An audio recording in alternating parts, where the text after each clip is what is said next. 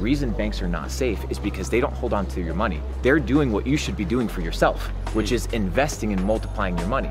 So these guys, they come, take your money, they fractionalize it, they lose it all, they go on a bank run, they say, oops, well, you're FDIC insured covered, but then you actually read what FDIC insurance is, and it's based on the faith and good credit of the United States of America. That's what your money's insured by. What the fuck is that?